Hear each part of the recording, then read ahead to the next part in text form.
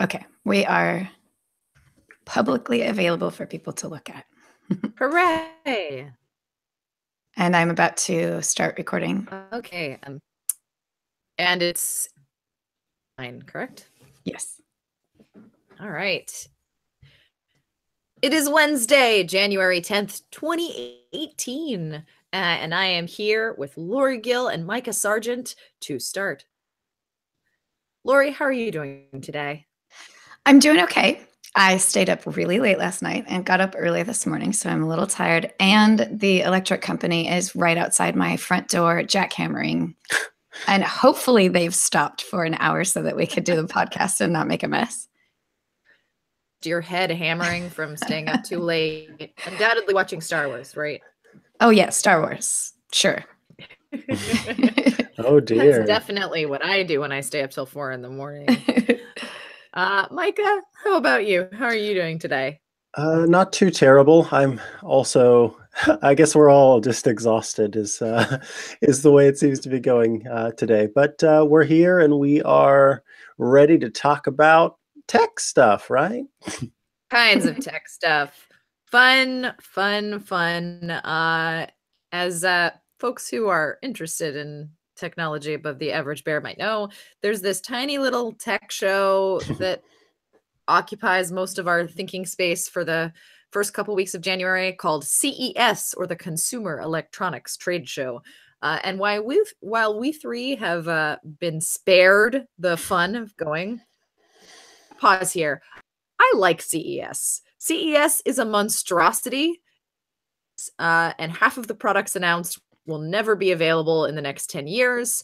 However, as a gadget nerd and as somebody who really appreciates Future World at Epcot, I feel like that is CES for me. Going to CES is just like being around Future World. And I'm like, yeah, that car with a hydrogen engine is not gonna be great anytime soon.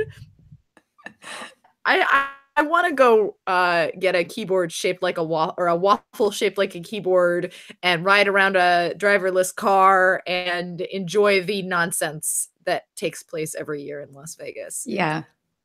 Some of the smaller things are the really fun ones. When we were there last year, the colleague, people who listen to the show have heard Chella on. She and I had fun sort of checking out some of the stranger, more random things. And one of my favorite moments last year was trying to convince this gal who was running the nail printer. It was literally like fingernail art, and trying to convince her that I did indeed want to get a chihuahua printed onto my fingernail. And it was quite a task because, as I said, it was Chella and I, and so she was like looking at my colleague, who is a woman, asking, "Are you sure you want to get it done and not her?" I'm like, no, I really do. We're going to put this on video, and Chella like bites her nails, is what she had said. So it's like, I had these nice nails that were perfect for doing this, and Chella was like, "Please don't let me do my nails." So anyway, I ended up being able to convince the person that I did indeed, despite the fact that I am a man, wanted to get this chihuahua printed on my nail. We got it done. There's a video of it. I'll have to share that in the show notes. But yeah, I think that sometimes some of the weirder things that you come across, because that was like one of our last days there, and it was one of the most delightful things that we came across, rather than some of the bigger, more expected things. I guess you can always expect TVs, but the smaller things are a lot of fun. So I've never had the privilege of attending the Consumer Electronics Show. This was going to be my first year, and things happened, things changed, and I didn't get to go. And I'm super bummed because I really want to go. I know it's a horror show. I know that people come home sick and exhausted and brain worn. I want to feel that. I want to go there and see the crazy tech. I think it's super awesome. And I just want to see all that stuff like right in front of my face. I love it. I love it. I love all of it. I want to be bombarded with people trying to convince me that their 3D printer fingernail polish is what I need, because that sounds so cool and crazy and fun and weird, and I love all of that. So maybe next year they'll send me. Yeah, you can take a conversation with Renee, see if we can do we'll do an iMore meetup at CES, and That we'll all would want to be cry. so cool. That's all I've ever wanted, seriously. Ooh, buddy. But yeah, so despite all of the insanity that goes around CES, there's a lot about CES that really isn't important for the average tech crowd. As I said before, a lot of it is vaporware, basically stuff that is proof of concept and may never come out in our lifetimes, let alone in the next year. Cool things, I think, for people who are tech enthusiasts that we might actually see come out this year.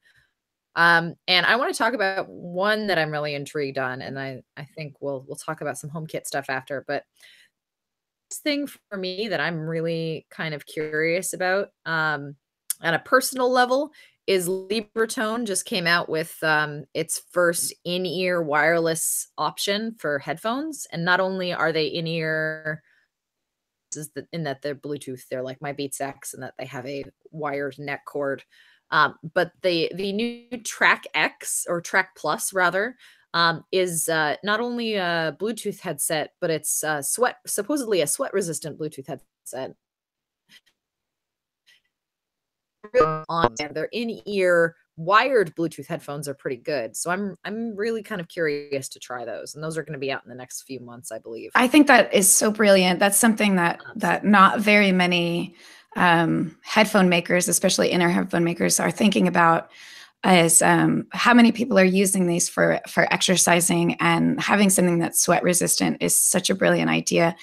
There's a lot of chatter about like having dirty, grimy, gross headphones. How do you clean them? Things like that. So it's really great to hear that this is like a category that's being addressed. So it's very smart on their part. Yeah, I mean, I've been reviewing workout headphones for the last year pretty much, and it's no secret that quite a lot of them are not great, including people that we would expect really great things from, like Bose. Yeah, those are disappointing. So I'm gonna hit this one out of the park, or if it's just another kind of DOA headphone. Micah, let's talk about HomeKit, because HomeKit is an area, and home automation is a huge area where CES is actually releasing products that people might be able to buy soon, but also people might or might not want to buy. It's interesting. Like, if there's one regret that I have, because I'd done CES twice, once with this company and once with a previous company, and it was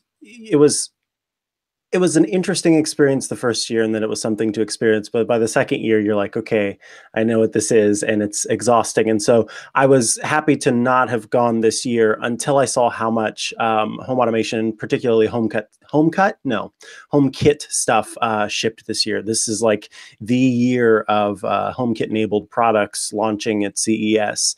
And there are quite a few things, and some of the things that I want to talk about is something that Lori picked up on pretty quickly, and that is there are quite a few HomeKit enabled switches. They're remotes, they're controllers. They have different names, but in actual HomeKit parlance, they're switches. And essentially, what you're able to do, and I've talked about the Logitech Pop Smart Switch before, and then also the fact that Philips Hue was updated to offer the same sort of functionality. Essentially, what you can do is tie different scenes or different actions or different products to the buttons that are on whatever controller you might have. Ones that choose to just be a one-button setup, they're gestural. So it's one tap, two taps, and then long tap or long press. And then some that feature more buttons, like the ridiculous one from the company that makes your light panels. Its name escapes me. Nanoleaf. Yeah, Nanoleaf has this, like, is it like 15 buttons or something? It's 12. It's 12 a buttons. dodecahedron. Ridiculous, but it's like a light up. It's pretty cool. You gotta, usually they say like seven things are easy for the brain to remember, and more than that, and sort of compartmentalizing gets a little bit tricky. So if you can remember all 12 of your different scenes or setups, that's pretty impressive. Well, so I guess I'll it's be a nice sure little to memory let you know, test for you. because I plan on getting one of Oh, those. snap. Well, I'm looking forward to hearing what you think about. Pretty cool. No, you know what? It's a really cool idea. 12 maybe a little bit too many scenes, as you mentioned, to keep in the brain. But I do like the idea of incorporating a remote or a button or a switch, something that also looks interesting as art. It's what I like about Nanoleaf's panels in the first place. It's like I have this fun little design in the back of my studio here. That would be a lot, it would be a lot less boring if it were just squares. Right. Yeah, Yeah. yeah, yeah. The Yeah, ability to decorate is nice. Yeah. I love the idea that, I mean, as soon as I saw that, I thought, this is like, Blade Runner right here. This little thing that's like a polyhedron that you just, tap and swipe, and it's so exciting looking. It's way more interesting looking than the other physical remotes that we've seen. Not that those aren't cool and are probably more useful. I just love the way that looks. I want that sitting on my coffee table so that when people come in, they immediately go, "What's that?" And then I can show off my lights. You're like a fortune teller or something with your crystal ball. It's pretty neat. And I think, one of the things when I've talked about these products in particular, these controllers, which, by the way, we'll link to an article on iMore that sort of breaks down some of the ones that have been announced, or at least some of the more important ones. The problem with home automation technology, the one that I see sort of at the forefront, is buy-in from the less than techie crowd. It's sort of difficult to get people on board with your smart home. In particular, if you live with other people or one other person or roommates or what have you, if not everybody is on board with the techie stuff, it can be kind of difficult to integrate that and say, hey, by the way, I need you to not flip those switches anymore. You actually have to use your voice now. It's a little silly. And over time, I have mostly switched, instead of having Wi-Fi controlled light bulbs and things like that. If you make the actual switch itself the Wi-Fi controlled system, it's a little bit easier because there's still physical controls there, so people can still use them in the typical ways. But then you also are able to do your fun techie stuff where you can, use your voice and things like that. Well, with these remotes, it sort of bridges the gap. If you don't want to pay the extra money or do the extra work that's required to, flip the breaker and go in and shut off, or rather unwire things and rewire things, which is stuff that I really enjoy doing. But if you'd rather skip those steps, these switches can sort of fill in the blanks. And so when you have somebody over, or you have somebody house sitting, or you have roommates who don't really care about all the fancy light stuff, then you can use these remotes to fill in the gaps there, so everybody sort of gets what they want and everybody can feel comfortable with that. So that's why I think that this is one of the most important products that exists in the home automation space, because it's one that I think will open up the door for more people to jump on board.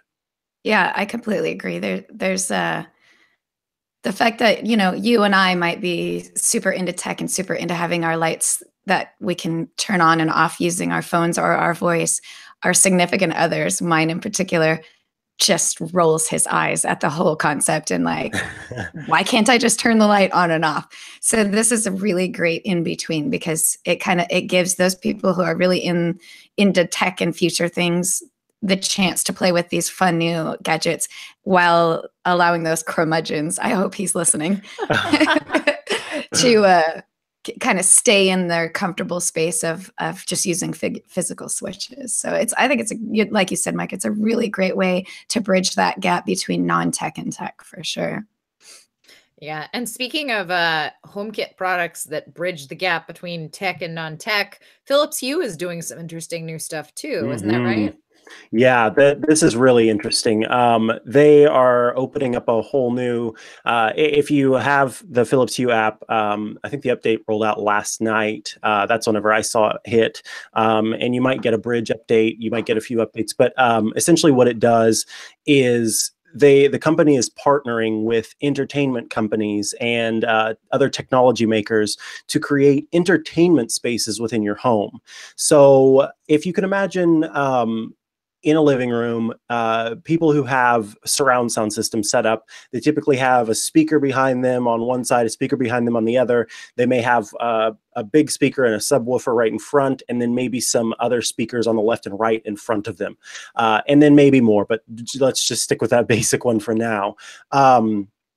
think of that, but with lighting. So you have a Philips Hue color bulb to the left and right of you behind you. You have a Philips Hue light strip behind the television, and then two Philips Hue go lamps on the left and right of the television screen. In the app, you go through and you set up your system and you say, hey, this is exactly where these lights are. This is where this goes. This is where these go. And then it sort of runs you through this little process where you can test to make sure that you have it set up correctly. From there, it will actually sync to the lights any sort of entertainment or whatever you happen to be doing. And this is where it gets a little weird. Philips wants to make sure that this is the best possible experience. If you were watching a show and the screen, you know, you go to a very verdant field and then you cut to, I don't know, lava, it doesn't want to be green whenever the lava hits. It wants to be red when the lava hits. And when things are panning up the screen, it wants to change those colors correctly. So it's not doing some sort of like, have a camera behind you that's watching the television and trying to update those things. It is partnering with companies to integrate at the base level to make sure that these experiences are awesome. One of the first companies that it's integrating with is Razer, which makes gaming accessories and LED lights and keyboards and things like that, which will tie those experiences together. But some of the more cool ones are upcoming partnerships. There's on Twitter, there's been a video that's been going around that shows Coco. It's like a music video from Coco, and the television and what's playing on the actual television is linked up to the Philips Hue lights. And actually, as something sort of pans up on the screen, the color not only shifts, but it shifts in a way that matches the way that the screen is moving. So as the color rises on the screen, the color around the television rises as well. That sounds so cool. It's astounding. And that's why I'm so glad that Philips is choosing to do it this way, as opposed to any sort of play around, mess around type deal. These custom scripts are being built like in partnership with these companies to make sure that the linking happens on that level. And so it's going to take a little while for these different companies to roll out with their integrations. But you can check if you go into the Philips Hue app. I'm going to pop in here right now just for people who already have it set up. You go into the Philips Hue app and you tap on settings, and you will see, after you've updated, you'll see something called entertainment areas. That's where you can go through and set up your entertainment area. But then after that, you tap the explore button at the bottom and you go to Hue Entertainment. And right now you'll see partners. And again, the one partner right now is Razer, but we'll start to see more pop up there. And I'm looking forward to seeing what gets added so that they're things that I can take advantage of, because I don't have a cool Razer keyboard. But yeah, pretty neat. I use the Sync My Lights. It's a friend of Hue app that you can download from the App Store. It's pretty cool because I use it all the time when I watch movies, and it just changes the lights based on the color that's on the screen. It's not always perfect, but when it does happen, it's pretty awesome. But you have to have your device camera facing the screen because it's capturing the color that's coming from the screen. So I always have to have my phone set up, or, you know, I actually use an iPad and I just set it up so that the camera is looking at the screen. That, you know, that's a battery consumer, and it's not always perfect. So I love the idea that Philips is kind of like directly partnering to get a better experience, because believe me, it's super fun to use just Sync My Lights, but it'll be even better when Hue is making it sort of perfect. And yeah, I really am looking forward to that. And I had never thought about this before, gaming with your Philips Hue lights changing colors. I use it with movies, but I'm just thinking about how much fun that's going to be. As soon as the night, it's like tonight, I'm going to start playing some of my video games on my TV with the Philips Hue lights in the background, just to see what that's like, because I bet that's super fun. I've enjoyed Overwatch. Oh yeah, can you imagine? I've enjoyed the apps that tie into your Spotify or Apple Music library, and just sort of having an in-house dance party is pretty fun. But again, those do sometimes have a delay. Now, in the first half of this year, Philips is going to be shipping a piece of software called Hue Sync that you can get for your PC or your Mac. And essentially what you're going to be able to do is tie the color like to your screen. So if you're doing like a PowerPoint presentation, then it will work with that. If you're watching stuff on your television, then it'll work with that. Essentially, whatever you want to do, Hue Sync is going to help add the color to that. So I actually have already built my entertainment zone in my office because I have 2 color lights behind me and then Philips Hue light strip in front of me. And I might get some of those Hue Go lamps to add even more. And so I'm looking forward to Hue Sync shipping later this year so that we can see how exactly this all works. And again, one of the neat things about this is how when you go into the app to do the setup process, everything you can drag and drop however you want. It's not as if they say you must put this light here and you must turn this light here. It's all very, very open and very tied to, or not tied to. It's however you want to set up your setting. And from the last thing I'll say about this is one of the most interesting things is that across the board, people who have talked about this, who've reacted to it, say this is one of the most impressive things that I've seen since I've gone to CES. The demos have been so impressive that, like, in their many years of going to CES, this is the most impressive demo they've ever seen. So the latency apparently is very low, which Hue has always been very good about. But now, like, we're going to be living some very, like, your room becomes part of your screen. That's going to be awesome. Well, in the age of VR, it makes sense to try and elevate the experiences that we're having outside of headsets, right? Because no one really wants to, at this point, be strapped into a headset, even those of us who really like VR. So to have objects and smart objects that augment your experience without necessarily forcing you into an unknown world, I think is pretty cool. It's a good on Hue. I love their stuff. Yeah, me too. And I love the updates that they're always issuing and the new products that they're always shipping. It's honestly one of the best things to buy into. There are just 2 other things you can expect from them. They're going to have a new app that's coming later this year. And essentially the main thing is that it's bringing back some old features that people really enjoyed, including color pickers across like a whole room. And last but not least are some outdoor ready bulbs made by Hue. So that's pretty exciting too. If you like to entertain outdoors or have like a patio set up, then these lights can be good for that. And also if you sort of are in an area maybe, or it doesn't even matter where you live, but if you want to show like your home, even if you're not home, these outdoor lights can be good for that. So stay tuned for Philips Hue to blow the socks off of everybody with their different lighting setups. Yeah. So I want to talk a little bit about the weirder HomeKit items and smart home automation items. So Renee texted me the other day and went, I think I need a smart shower. And I go, what? I don't even understand the concept of a smart shower. Okay, I turn it on early. And then I realized as I read up on it, oh, it's not just turning it on or off. It's actually adjusting temperature and like having presets, and having music and steam. So there's some appeal there, but there are also other bathroom smart home. Yes. Like, let's just go into this. First of all, I think the one that Renee seemed to be most jazzed about was a company called, it's Moen, and it's their sort of smart line is just you. So they're making a smart shower head that is going to offer HomeKit compatibility, and basically what it does is it allows you to control, your temperature settings, the rate of pour, all that kind of jazz. Sort of interesting, but more interesting, and this is another article that we'll share in the show notes, is I should say more interesting in my opinion, are the different products that Kohler is coming out with.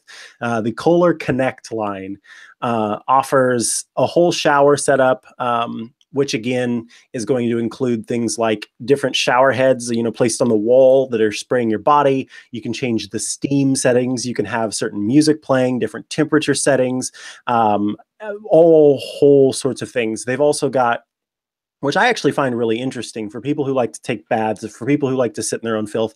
What you can do is, sorry, did I say that? Yes. You can have the bath fill up and at the right temperature, and to whatever depth you want, and then also it will drain on its own whenever you're done. So it's like this whole package that comes with the faucet, the drain, and then the sort of brain behind it all. Then they're going to have a toilet seat and a toilet handle that sort of work together. The toilet handle just works to where it's got a motion sensor built in and also a nightlight, so you can wave your hand in front of it and never have to touch the toilet handle again. You can if you want to. It works both ways, physically and non-physically. But if you don't want to touch that dirty toilet handle, then you don't have to. And then the toilet seat offers warming settings and also features night lights. Then, and I'm saving the best for last, so I'm trying to get through these other ones first. They have a mirror that I think is pretty neat because it has Alexa. Oh, darn it, I said the word Alexa built into it. Never mind. My spot's back there. Like, what? You talking to me? It has Alexa built into it, and it comes with these lights. And what's kind of cool is you can say, yo, buddy, set up I want to put on makeup, and it'll have a different color, temperature, and brightness for putting on makeup, for your hair, for different settings that you want. And you can use the mirror to control all of the other Kohler Connect products as well. So your mirror sort of can be the start to the day, where you go in and you say good morning, and then it turns on all the lights in your house and it tells you the weather and all that kind of jazz. Pretty neat. Now, the piece de resistance is I'm sorry, it's so ridiculous.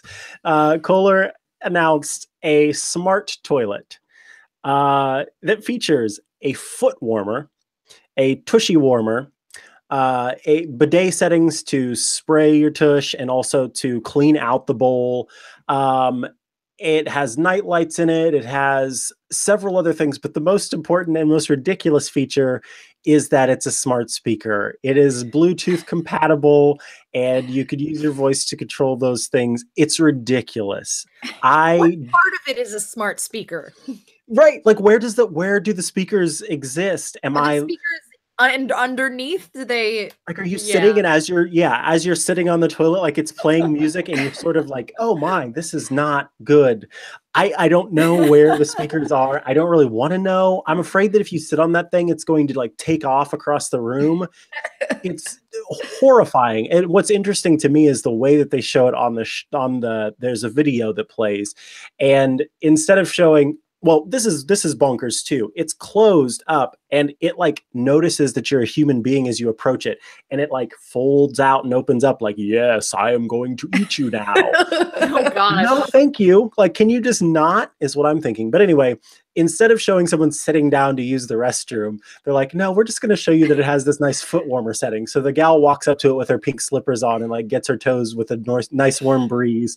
And it's got a night light, but it's also a toilet where you sit on this and it plays music. Well, let me just ask you, I would be very uncomfortable sitting on top of a device that's playing a podcast while I'm performing waste removal rituals. Yeah. There we go. Let me give you a scenario under which a toilet that plays audio is good.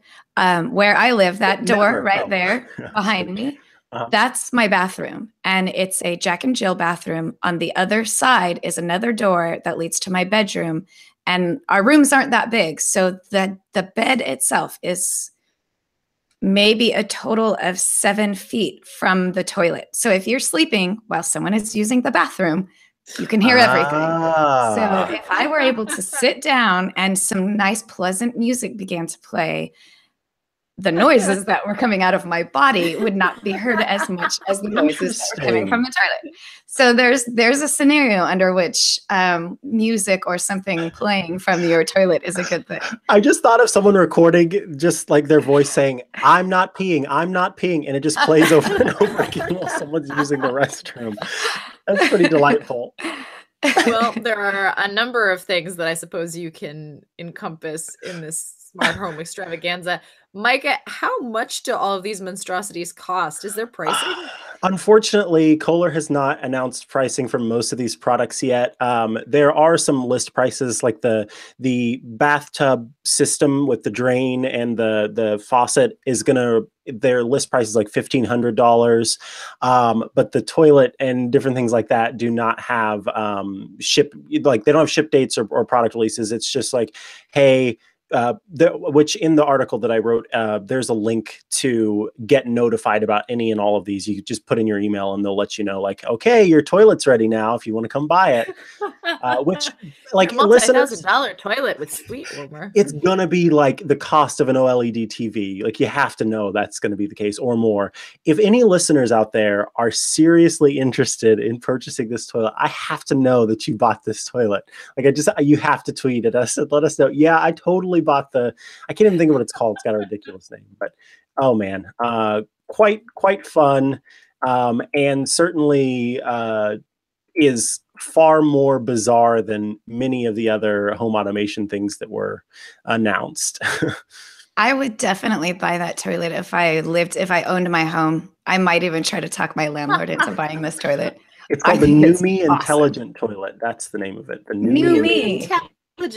Oh boy. Like, Numi, I need to use you now. Like, that just, I don't want my toilet to be sentient. That's horrible. I'm all in on this. I would love to have a smart toilet. Hell yeah. So I think what we need to do is we need to open a boutique hotel that just deals in HomeKit products. Yes. So you can go try them out and experience it and not have to spend all the money to go actually buy it and put it in your house. That's such a smart idea. Yeah. I can think there must be somebody in New York who wants to do this. Yeah, call us. Yeah.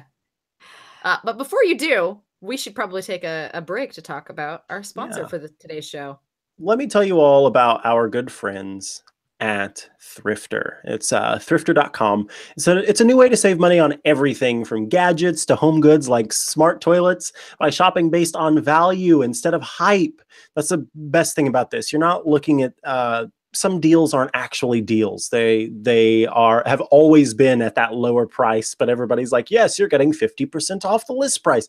Is ridiculous. These deals are value based. They sift through the stuff and find the best possible values. If you sign up at thrifter.com, you're going to get thoughtfully selected tech deals from places like Amazon and Best Buy and hopefully Kohler with the Numi toilet. I'm just going to keep bringing that up daily without all the fluff. It's all the stuff and none of the fluff, as I've decided should be their new tagline.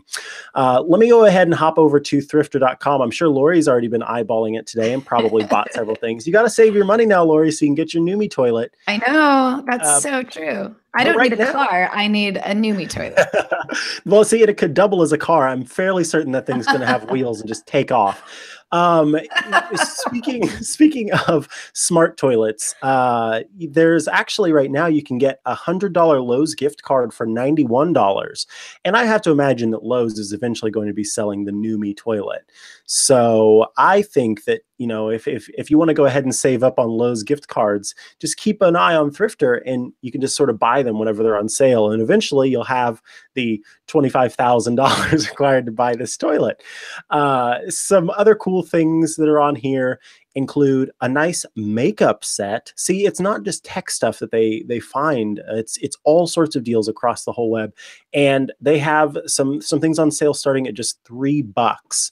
So pretty neat stuff here. And last but not least, the one thing that I'm going to mention, my aunt, the last time I was visiting my hometown, she showed me her Funko Pop collection, and she has this like massive collection of all these different things.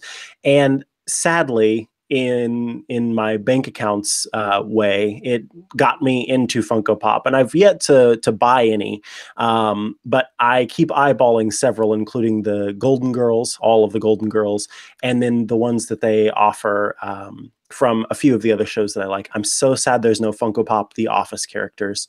But anywho, yeah, it's exactly. If you're out there listening, please, for the love of God, Funko Pop Office, you will have all of my money. But the reason I'm bringing that up is because there's actually a Funko Pop box that usually costs $29 $20. I was going to say 2017, but that was the year last year. Usually costs $20, and it's on sale for $13. So you can get some cool Funko Pop action figures, plus loads of other deals. There's always something to find, something to get over at thrifter.com. So remember, if you go to thrifter.com and sign up, you're going to get thoughtfully selected tech deals from Amazon and other places. It's all the stuff, none of the fluff. Thanks so much to Thrifter for sponsoring our show. Excellent. Thank you, Thrifter. All right, so let's veer away from CES a little bit, because otherwise we'll spend the entire show talking about it. Let's talk about some of the other things that happened in the tech world, including the wireless charging wars are over. So happy. So happy about this. So here's the thing: the wireless charging, the contact-based charging wars are over. I have such a pet peeve with calling contact-based chargers wireless chargers, but that's a topic for another time. Yeah. So the Wireless Power Consortium has been pushing Qi charging for a while now, and it's has quite a few major manufacturers on board, but not one of them, PowerMat, was clinging to its own proprietary standard for quite a number of years. Sad person. Yeah, Duracell. However, as of this last week, PowerMat has decided to join forces with the Qi charging consortium. So hopefully that means that PowerMats will be Qi capable in the future. There might still be, some proprietary nonsense going on, but they'll also support Qi. So hopefully we won't have to, it won't be Blu-ray, what was it? DVD, yeah, something like that. I couldn't remember. I can't remember. It's been dead. I can remember VHS versus Beta, but not Blu-ray versus HD-DVD, which actually happened in my lifetime. Anyway, you don't have to ever remember the name PowerMat, and we can just be like, yeah. Honestly, let's hope we don't have to remember the name cheating either. Amen. Yeah. Good. Let's hope we can get to the Tesla future, and I don't mean the company, folks. I mean Nikola Tesla, where we have wireless charging, truly wireless. I'm just walking around my house, bebopping along, and the green charging icon is over my iPhone battery, because my house has one of those cool generator things in the middle of it, right next to my other appliance. It's like right there next to the hot water heater and the furnace, right in my little utility closet, just pumping out power that is not frying my brain or my dogs or anything like that, but it's keeping my phone nice and charged up. Someday we'll have that. One day more. In the HomeKit future, I also want that to be a light fixture for my dining room table, because I think it would just be cool.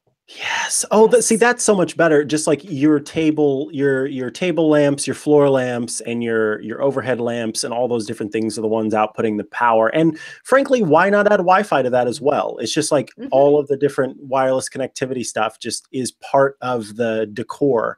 I love whenever you can integrate products into your decor, which is why I do think that nano leaf thingy is cool, because it is so much like a nice addition to the household. It's not just this black box that you have to just set out somewhere and hope nobody looks at and says, this does not match with everything else in your home. If you want to be honest about remotes, go ahead, Lori. Do you think that PowerMat gave in to switching to Qi standard because Apple came out with iPhone 10? I know this is like a weird thing to say, because Qi's been around forever, and Android devices have been using them for a really long time. But it is interesting that once Apple got on board with Qi, that now suddenly the last holdout has decided to switch over.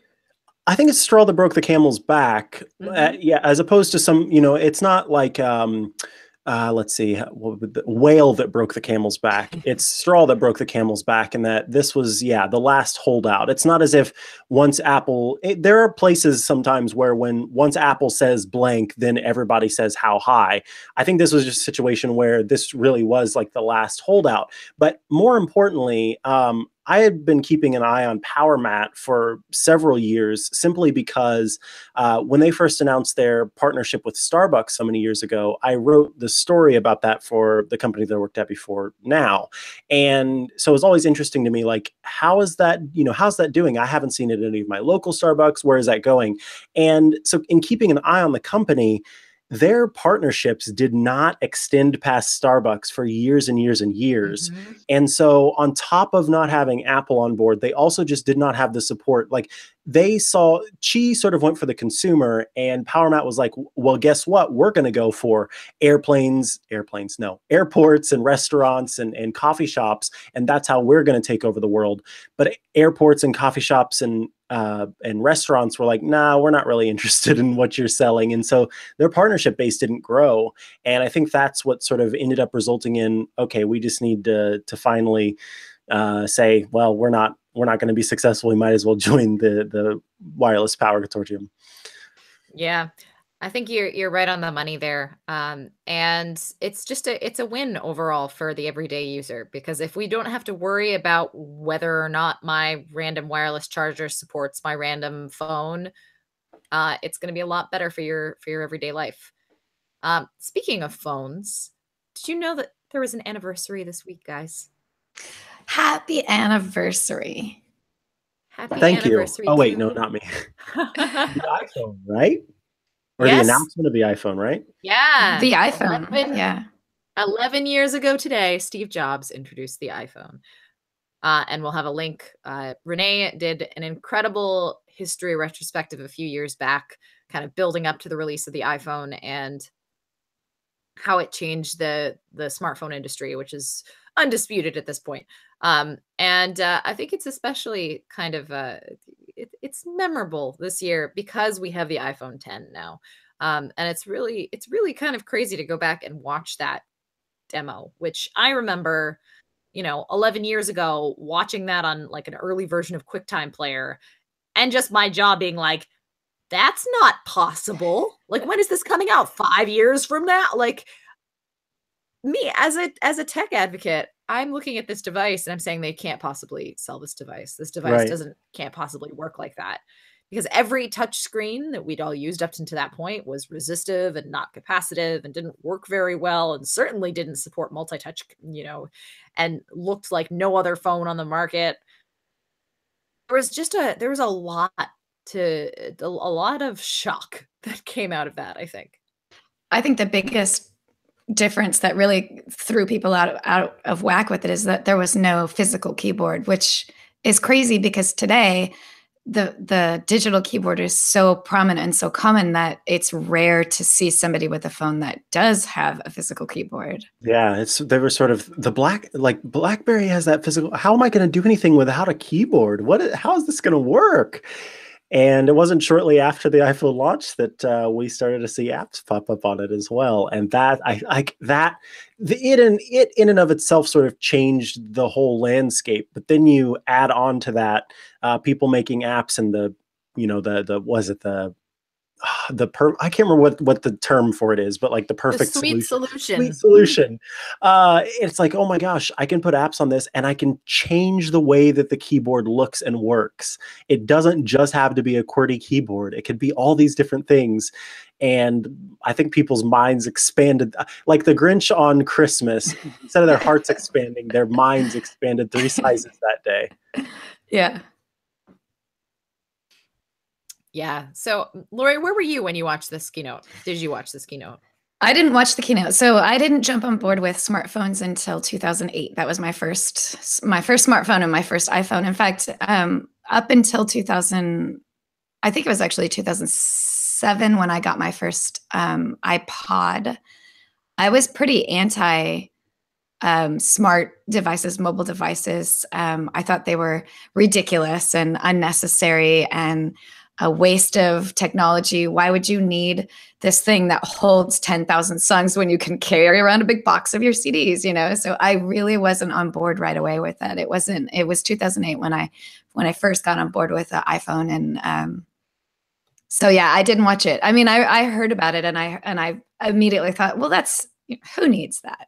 Nobody needs that. We have computers. What do we need that for? And which is so silly that it wasn't that long ago that I was poo-pooing the idea of a smartphone. Yeah. What about you, Micah? Well, I just did the math. I was 14 years old. 11 years ago, I was 14 years old. And I did not know about the iPhone until after it was announced. Once it was announced, I remember my uncle telling me about the iPhone and being so excited about it. And he's actually the one that got me like interested in Apple products. Because it's interesting, my dad was a computer, like he did IT stuff, and was big into Microsoft and big into Windows, and was, because of that, very much sort of not big into Apple. And so I had like grown up with this weird bias that Apple was not this great thing. And it wasn't until that point when my uncle was telling me about, you know, the iPhone and about Apple in general, and then like showing me his Mac and all this stuff, that I was like, this is what I must have. Like, goodbye Windows, please, for the love of God, I need Mac OS and iOS. And then he got the phone and he showed it to me, and I just remember holding it and like just, you know, being blown away by it essentially, and wishing that I could have it instead of him. And so it was, yeah, it was like I think my mind expanded 3 sizes that day as well, and opened me up to the world of Apple. So it was certainly, despite the fact that I wasn't watching the keynote itself, it was the jumping off point for me in getting into Apple tech. Yeah. And as a longtime Apple, Apple lover, to watch it. I watched it. I remember in my parents' bedroom. I was off on vacation from college at the time, and I'm just sitting on the bed watching this thing, being like, "What? What is this?" So if you want to experience a kind of a flashback from the past, I do encourage checking out Rene Ritchie's retrospective, as well as taking a glance at that original video, because it really is. It's quite something to look back on.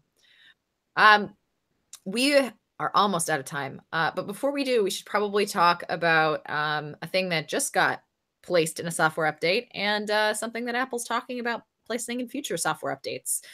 So the first thing, the Spectre and Meltdown insanity that happened. Where we all melted down with it. Yeah, we all did. As more information is coming out, it looks like still pretty serious vulnerability, but at least on the Apple side, it doesn't look super dangerous at this point. And Apple has released a fix for macOS High Sierra and Sierra, and previous versions, that do patch Safari and WebKit to mitigate the Spectre vulnerability. We still have to worry about Meltdown when it comes to the Mac, but you can read more about Renee's. Renee kind of did a deep dive and analysis on what it actually means for Mac users, and I think that's really key to read. But definitely install your Mac OS High Sierra pitch update. It's very important for your Mac, and not getting but not your Apple Watch, because that's a-okay in both cases. Your Apple Watch is custom enough that it is not affected by any of these problems. You wonder why that is. Why like predictive processing, maybe that's why the Apple Watch was so slow at first, because it just doesn't use it's like, no, I'm not going to guess what you're doing. It is very, I think that when it comes to the Apple Watch, typically, and I don't know if this went into it, I'm just, spaghetti projecting, I guess. Spaghetti projecting, not projecting. With the Apple Watch, typically people, like, humans are lazy. They're not really like lifting up their arm to just like blah blah blah, let's see what happens. It's very deliberate. When you lift up your hand and like are going to your Apple Watch, you're going to specific things. There's a reason that you've done it. So maybe it doesn't need predictive stuff as much, because it's more deliberate. Whereas our other devices, we could be doing one of 100 things at once. So it makes more sense to have those phantom trolleys running down those separate tracks on a quantum level. Yeah.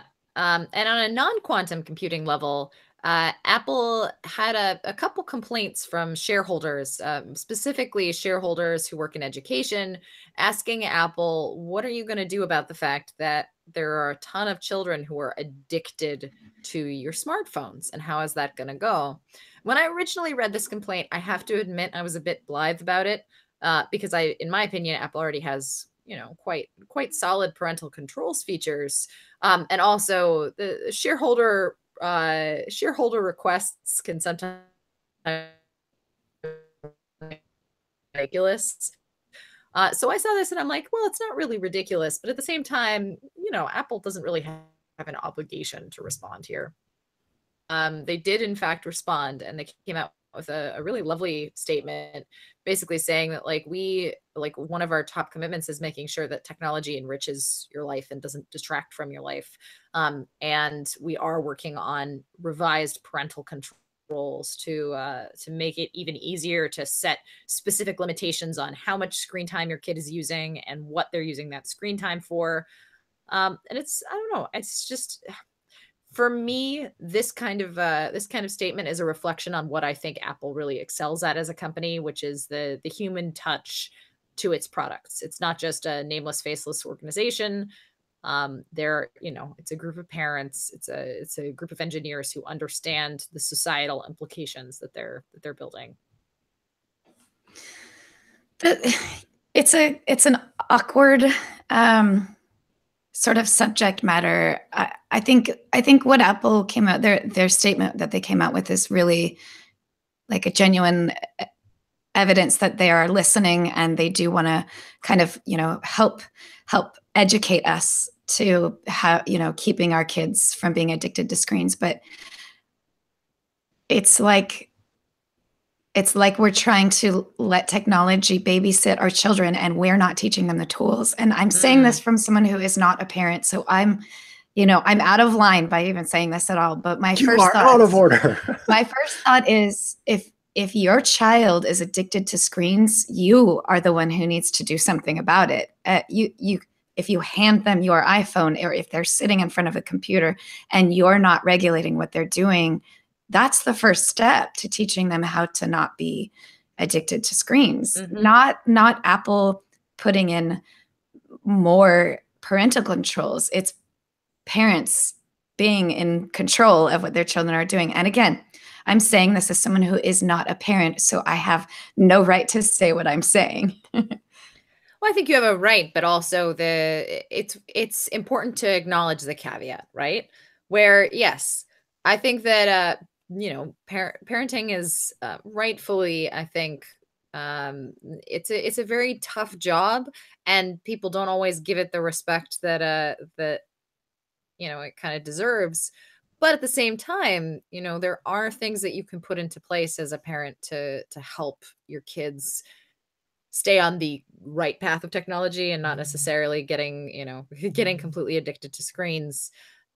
And it's a careful balance. So I appreciate that Apple is adding these controls, adding extra controls, and making it as easy as possible. Because I think that's the trick, right? Yes. Is that some parents, especially parents who are not technologically savvy, who grew up before the age of, really omnipresent technology, it can be hard for them when their kids know more about the device than they do. Gosh knows, like I remember my dad trying to set parental controls, like early parental controls, when I was still, 11 or 12 on my Macs. And I was able to, I made a new user account. Like I knew the root password. And that kind of stuff, I never used that necessarily for pure evil, but I know people, I know people who probably would use that to, stare at a screen for 12 hours. So I think when it comes down to it, making those controls easy for parents to use and complicated for children to undo is probably the best course of action.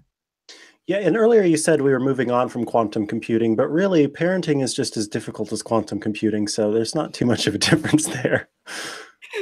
It's a whole different series of phantom trolley questions, to be honest. Which way is my child going to go? out of the house and down the road, or are they going to stay in the house like I asked them to? Oh dear. We may never know. All right. On that note, thank you again for another great episode of the iMore Show. Micah, if people want to read more about your thoughts on phantom trolleys or quantum computing or chihuahuas on your nails or HomeKit stuff, where can they find you? Well, you can find my work on iMore, of course. You can also find all the different things that I talk about at www.chihuahua.coffee. That's CHIHUAHUA.coffee. Has links to all the different things that I do and all the different podcasts where I talk about all these different things as well. And Lori, your opinion on, and of course, your wanton need for a smart toilet. The moment I get a smart toilet, you will read about it on iMore. I can't wait.